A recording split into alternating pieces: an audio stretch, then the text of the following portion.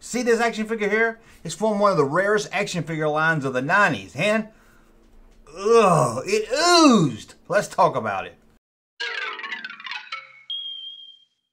One thing that's always been popular, especially with boys, was gross out toys. We had booger related toys, kids that lived in trash can related toys, and in 1991, Irwin Toy Company released gross action figures called oozers. These were little action figures that came with a little tube of ooze. The tube looked kind of like that fake blood you used to get during Halloween. You would pour this into the figure, squeeze the figure, and it would ooze out of holes in the body, like out of the eyes, out of the ears, out of the neck, or out of the mouth, whatever. Now, there was only 4 of these made, and they seem to be really rare today.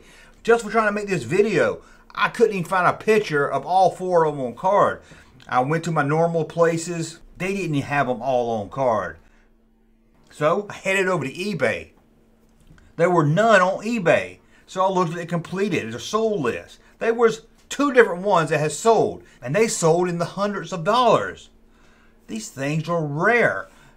Now, there was 4 of them that did get made. There was Bonesy. Here he is right here. And then there was Brain Drain. Gonna have to drain his brain. And then there was Drac Baby. I know it sounds like it ought to be Dracula as a baby, but it wasn't. It was a grown man. And then there was Ghoulie the Goalie, who looked kind of like Jason.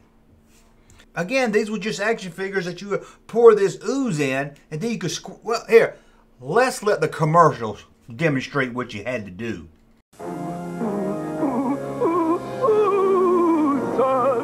They are the most monstrous and gross. If you love slime, then it's about time for oozers. It's slime time. Oozers. Oozers.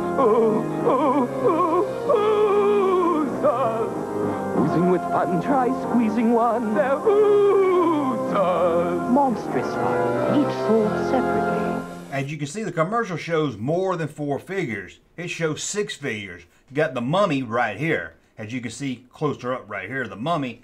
And then you have this guy in the back. I'm not really sure who this is supposed to be. I couldn't find no reference to him online. As far as I know, there's only 4 of them on release.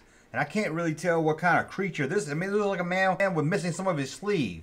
Maybe it's a werewolf. I don't know. Tell me what you think in the comments. Oozers! Oozers! Did you have oozers? Again, a really, really rare toy line. You can't, like, I even went to Google Images, and I couldn't hardly find pictures of these either.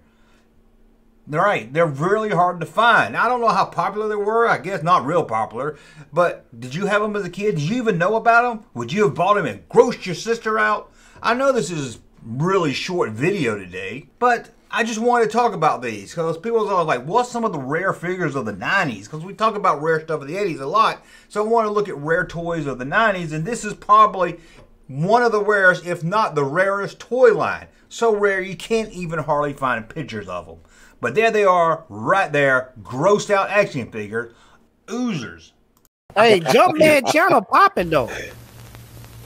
Thank you, sir, for that unsolicited testimony.